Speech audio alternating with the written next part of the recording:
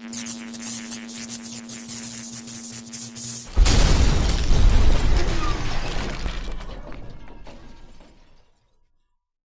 guys, welcome to Brand X Reviews, and this one I'm going to be covering some of the recent interviews with Kevin Feige of Marvel Studios. I'm just going to kind of talk about some of the things that he said, because there's a few articles kind of floating around online and some links to videos and stuff, which you can see some of them at brandxreviews.com, but I just thought rather than just posting that, I want to do a little video on it and just kind of say what I think as a fan. So there's a few pointers to this. There's two articles in particular, both of them are based on his interviews, because he's doing interviews to promote Avengers Age of Ultron, and people are kind of picking him up on questions about the Spider-Man franchise, the new Spider-Man franchise, which starts next year with Captain America, the Civil War film. Now, just to explain, just to clarify very quickly, because there's still people out there that don't know this or don't understand this. The last 5 Spider-Man films, so starting from 2002 with Tobey Maguire, they did a trilogy. They stopped the trilogy, capped off, rebooted it in 2012 with Andrew Garfield's Amazing Spider-Man, that's the name of the film. There was a sequel to that which came out last year.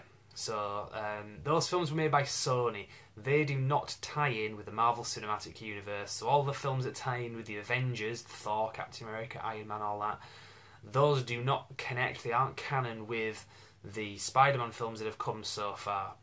Now, the last couple of films, although they were successful, they weren't as successful as Sony wanted them to be. So what's happened is Sony and Marvel, because Sony owned the license to make the Spider-Man films going back years. So Marvel and Sony have done a deal to collaborate, basically, and have Spider-Man in the Marvel Cinematic Universe alongside Iron Man and Captain America. So we're going to see that first new Spider-Man rebooted with a new actor and everything. It's kind of a bit of a shame, because I like the Andrew Garfield films, but those films are gone. They aren't doing any more of those. That's just kind of explain. But we're going to see that first Spider-Man in next year in the Civil War Captain America film. So that's what we're talking about here. This is what Kevin Feige's elaborated on, because a lot of this, I mean, a lot of people weren't happy with the fact that they rebooted Spider-Man in 2012, but then they rebooted it yet again another 4 years after that, so 2016, with a new actor. And people are saying, seriously, 2 main points that have been coming. I mean, there's a lot of points, but the 2 major ones, myself, I have these concerns.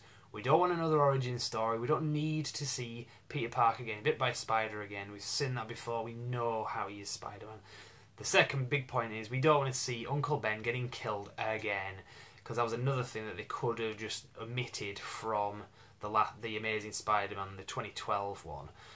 They could have done like what they did with the Hulk film, the 2008 film, where it's like, you know how he becomes the Hulk, let's just kind of do a kind of a montage at the beginning maybe, just to kind of bring us up to this point where he's already the Hulk. We don't need to see his origin story. So hopefully that's what they're going to kind of do with this new Spider-Man. So those are 2 points, origin story and Uncle Ben getting killed. We didn't want to see it. So 2 articles. The first one is under the headline, "The new Spider-Man movie won't be an origin story!" ! Which is great.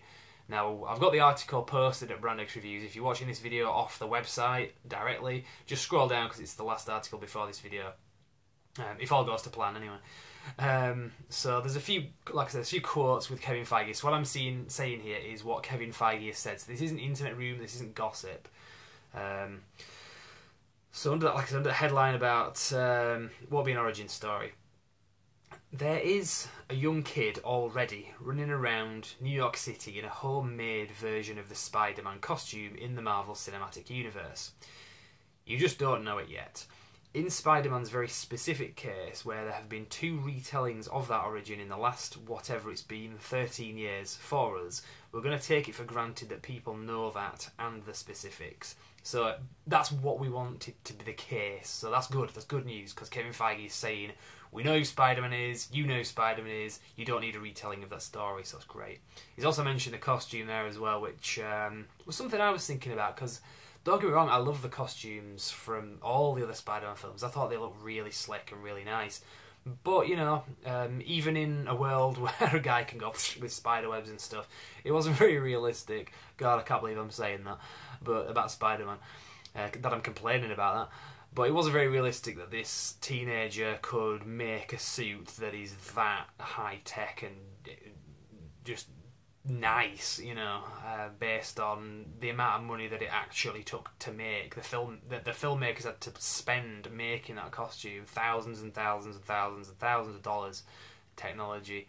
It really, as nice as it looked, I think it just looked too nice. But so in this one, it does seem it's going to be more of a homemade. I mean, that was supposed to be homemade, but it didn't look it. But a more authentic homemade looking costume in this one. Now, whether it's going to be just like him in his pajamas that he's just kind of drawn on, I don't know. I don't know quite. They're going to have to kind of find that balance, because if they make it too amateur looking, it's going to look ridiculous. Depending on what the vibe they're going to go with. I mean, if he's supposed to be just a street level vigilante, I don't know. I don't quite know how that would work, but I'm sure I've got a lot of faith. I've got a lot of faith it'll be good. It's kind of gone on anyway. That quote that I was talking about, the costume. He's elaborated as Kevin Feige again saying, "We've already designed a costume which is very different from any of the ones that you've seen. Any of the ones that have come before, and yet ours is classic Spidey, as I think you'll see." So I do think it's going to be less, as I say, just glossy and just shiny like it was in other films, where it was made with like lasers and stuff. That, I mean, the filmmakers, the way that they did it, laser cutting technology. I don't think it's going to be quite that slick, but I don't think it's going to be too amateurish. I imagine anyway. We'll wait and see. Now there's another issue as well. There's the age of the Spider-Man character, the actor, because there's another video interview which is on Collider.com, and it's under the headline, "Kevin Feige confirms Peter Parker talks high school Spidey." Now, if you're looking it up, this is the article that you want to look up anyway. You'll probably see that anyway. If you just type that in, you'll see it. But there's a video where he's talked about it. It's only a short video, but I'll read some of the quotes off here anyway, because it's, again, quite interesting. So he said, "In terms of the age of the actor we'll eventually cast, we don't know the age. In terms of the age of what we believe Peter Parker is, I'd say 15 or 16 is right." So with the last actor that he went with, Andrew Garfield, he was like nearly 30, but he was supposed to be a good 10 years younger than that, and he was leaving high school. This one is supposed to be about 15 or 16 now. Again, he hasn't kind of confirmed like the age of the actual actor, which kind of leads me to believe that they haven't cast him yet, finally. Unless he's being kind of elusive about it.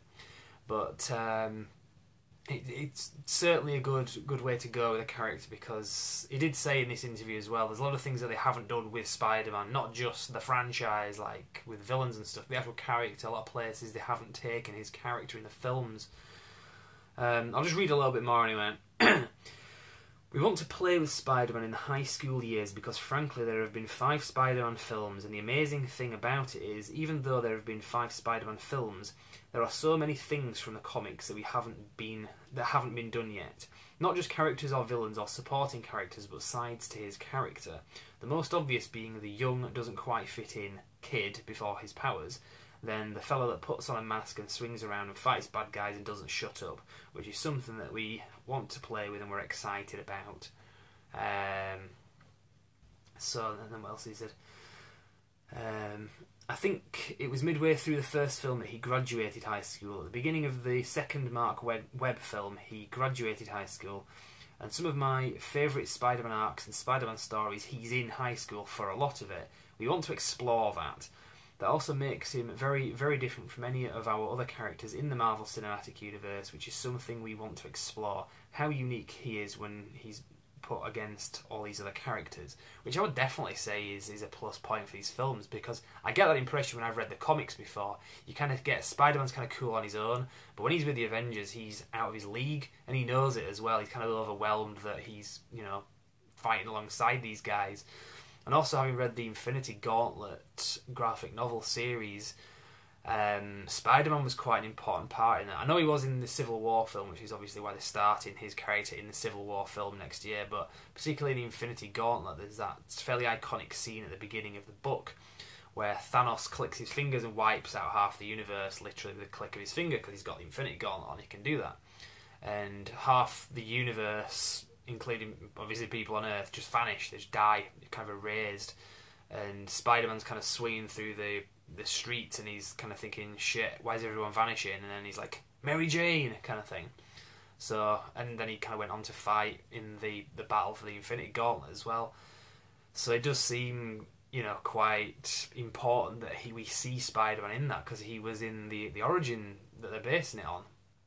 So we're really glad that they've brought Spider-Man into this, because those films that they've done so far, kind of good in their own right, but there's so much more that they can do with a character. And that's what Kevin Feige was talking about. If you're a Spider-Man fan, which I'm not massively, he's one of my lesser favourite characters, to be honest, in the Marvel comics.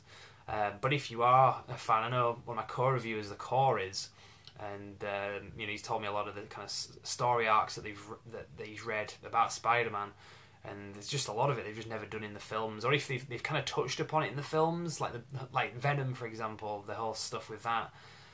And they just didn't really do a very good job with it. So I think now that it's in Marvel's hands a little bit more, Sony's still got creative, you know, input as well.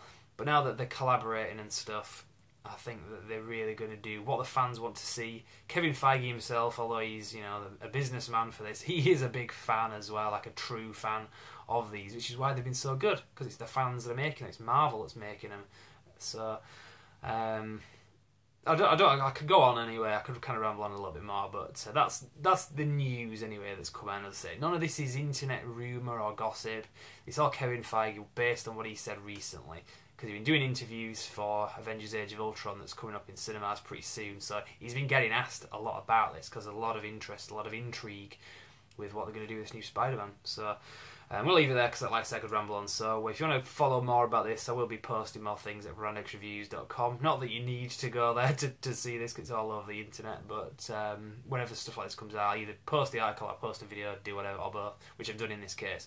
So check that out, brandxreviews.com. You can subscribe to us, you can like our page on Facebook. There's going to be some information about that coming up at the end of this video, so for now I'm going to leave it there and say thank you very much for watching.